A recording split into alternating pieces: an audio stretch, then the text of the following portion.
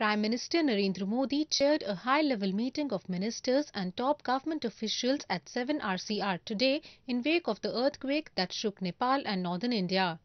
Union Ministers Rajnath Singh and Arun Jaitley, National Security Advisor Ajit Doval and Foreign Secretary S. Jaishankar were also present during the meeting. According to reports, disaster management mechanisms in the districts of Bihar and Uttar Pradesh along the Nepal border have been activated on the instructions of the Prime Minister.